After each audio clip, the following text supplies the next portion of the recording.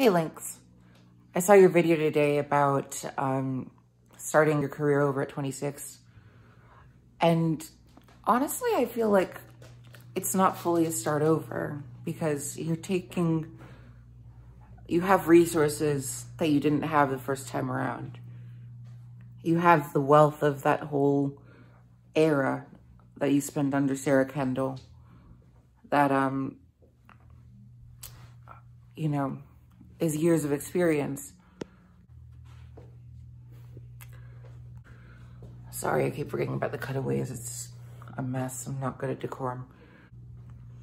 Like for me, I often remind myself that with being 23, which is what I am, as opposed to 26, I guess I'm a bit lucky then.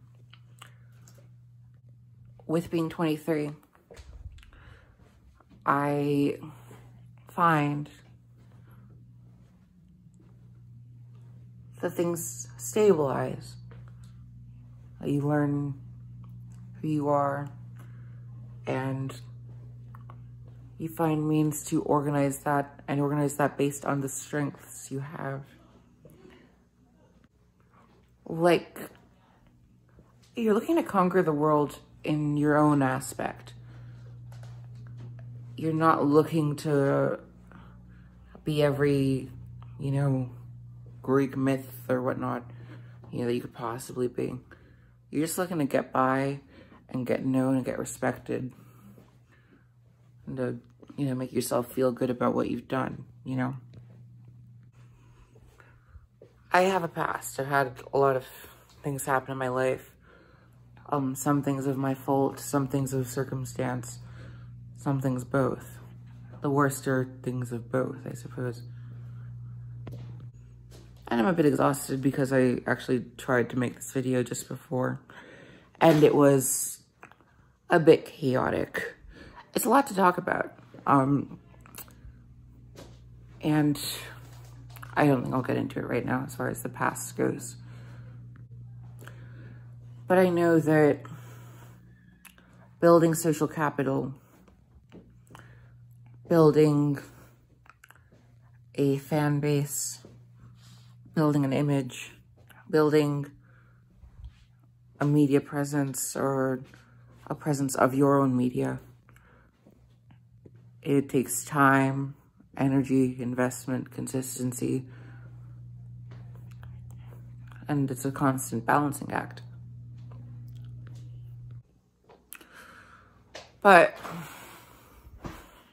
I know that life goes on, that I can't be so high-strung about, oh, what if I didn't do that? What if I didn't delete my social media accounts a year and a half ago and just stayed with the same ones? I probably have 1,500 followers, if not more right now. I might have more, deals from like producers and like, modeling companies, like stuff that I can't do on my own, but I've also hustled since then. Like, I hustled back then, but I also hustled since then, like,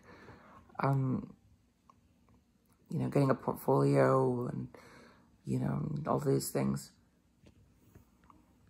Once again, I wait too long with the cutaways. Oh, well. Like, it can be hard when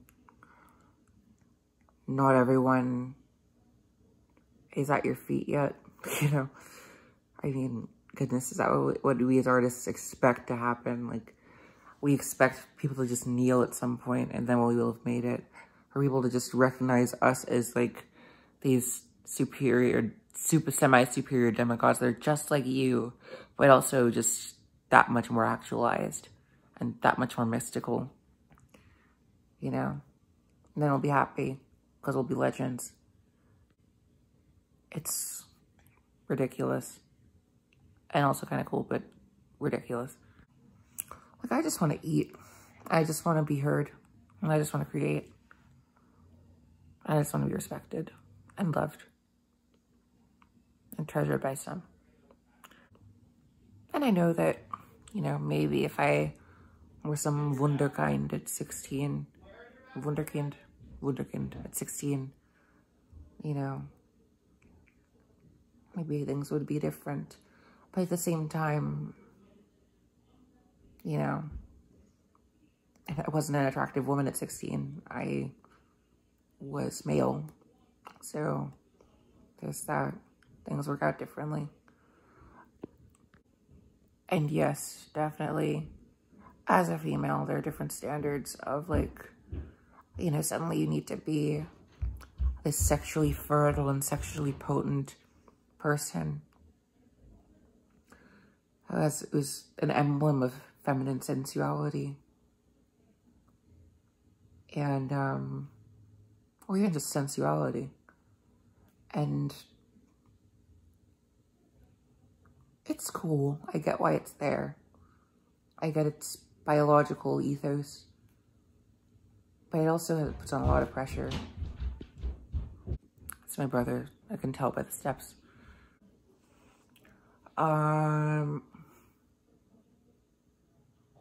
Like, I can revel in that, but I'm also getting old. Am I, though? Am I? If I were someone who, you know, menstruated, I'd probably have like 25 to 30 years left of fertility. Were I 26, pretty much the same. And,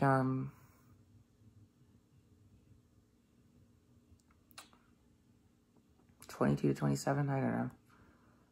And, I know that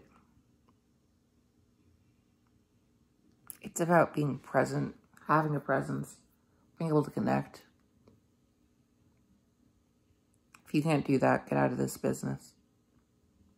But most people can connect.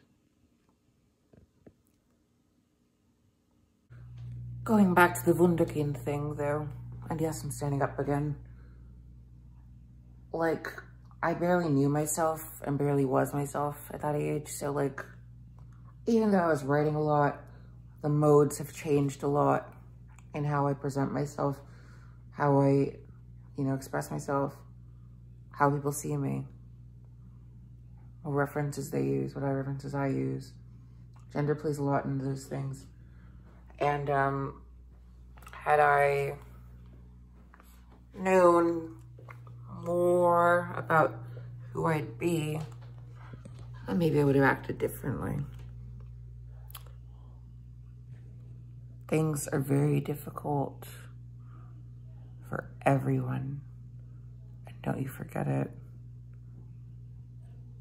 Because you've got this. If you need to sit, sit. If you need to shake, shake. If you need to work, work. Yeah.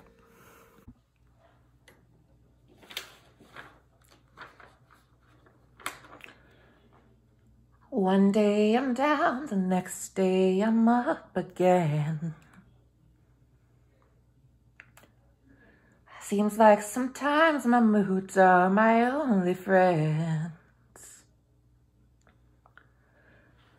Feeling myself again, then I'm falling down.